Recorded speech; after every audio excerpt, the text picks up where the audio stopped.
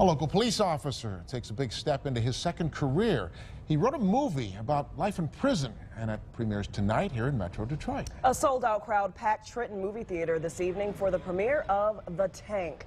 The independent movie is the work of Wyandotte Police Detective Scott Gillespie and was filmed at the city's former police headquarters. The cast and crew are made up of real-life ex-convicts, gang members, and police officers.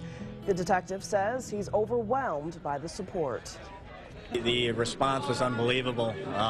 350 seats sold out. I mean, Toronto. We've got other people. We're probably looking for a theater to run it for a week or so.